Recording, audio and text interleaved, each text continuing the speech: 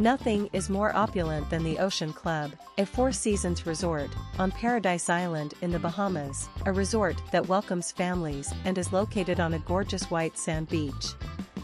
With flat-screen satellite TVs, iHome docks, complimentary beach items, private balconies or patios, and enormous modern bathrooms with separate walk-in steam showers and soaking tubs, the 105 rooms and suites are stunning and opulent.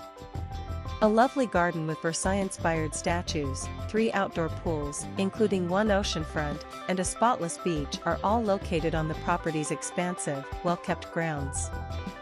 Free yoga sessions led on an oceanfront deck, an 18-hole golf course, tennis courts, an indoor-outdoor fitness center, a Balinese-style spa with private villas, a running trail, and free bike rentals are just a few examples of the high-quality wellness activities available. The next day.